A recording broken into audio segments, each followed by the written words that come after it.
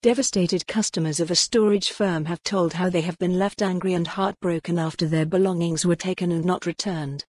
Glasgow firm Caledonian Moving and Storage is said to have left clients out of pocket by up to tens of thousands of pounds, while several have also lost sentimental items such as family heirlooms or children's keepsakes.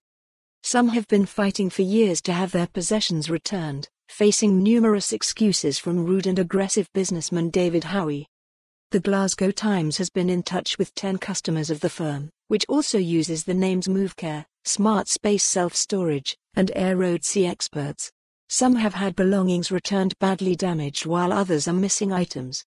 When confronted by Times, Mr. Howie admitted that some customers had not received adequate service, but claimed he had tried to put things right.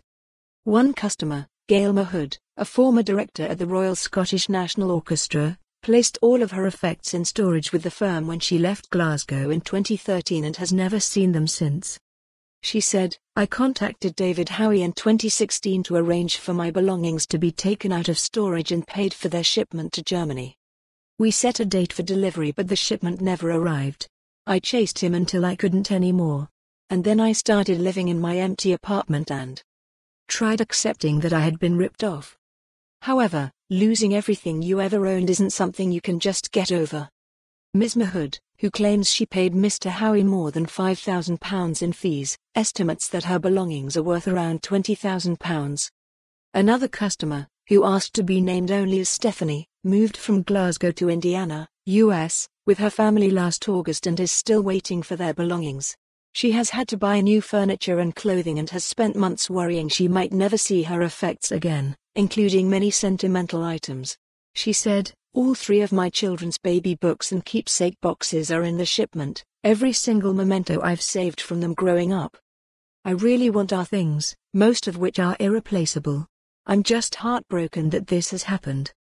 Following the Glasgow Times contacting Mr. Howie, both Ms. Mahood and Stephanie have received assurances that their items will be shipped to them. Several other customers have had items go missing after storing them with Caledonian, including Elaine Chandler, of Bishop Briggs, who placed the contents of her house in storage in 2017.